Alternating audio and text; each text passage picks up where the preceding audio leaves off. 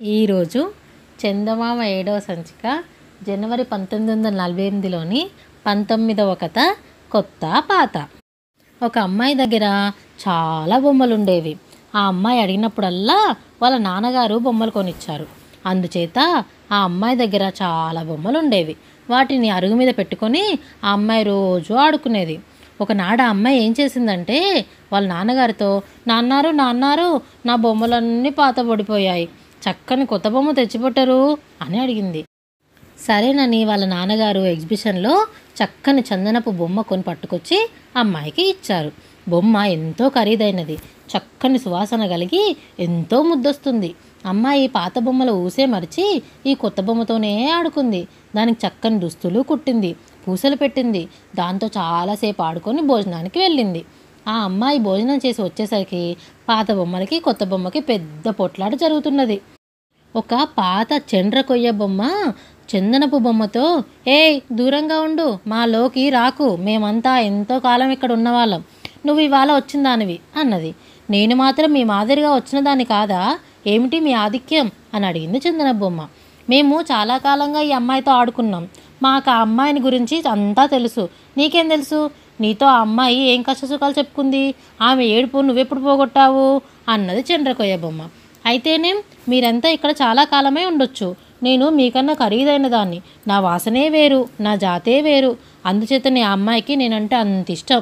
నేను దగ్గరుండగా మీ మొహం చూడదు, అన్ని గుడ్డలు నాకే చుడుతుంది, అన్ని పూసలు నాకే పెడుతుంది అన్నది చందనం బొమ్మ.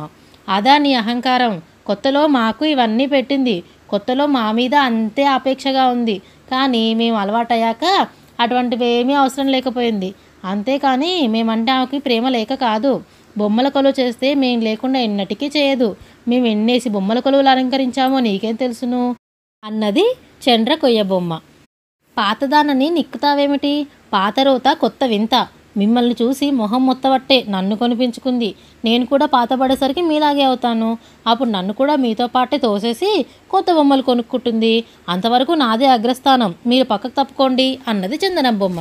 ఈ మాట కోపం వచ్చి చండ్రకొయ్య బొమ్మ చందన బొమ్మ మీద కలయబడింది. చందన బొమ్మ కూడా పోట్లాటకు దిగింది.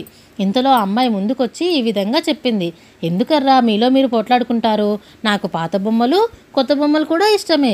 పాత బొమ్మలతో చాలా కాలం ఆడుకున్నాను గనక కొత్త బొమ్మలతో ఎక్కువగా ఆడుకుంటాను, ఇంకా చాలా కొత్త బొమ్మలు కొంటాను.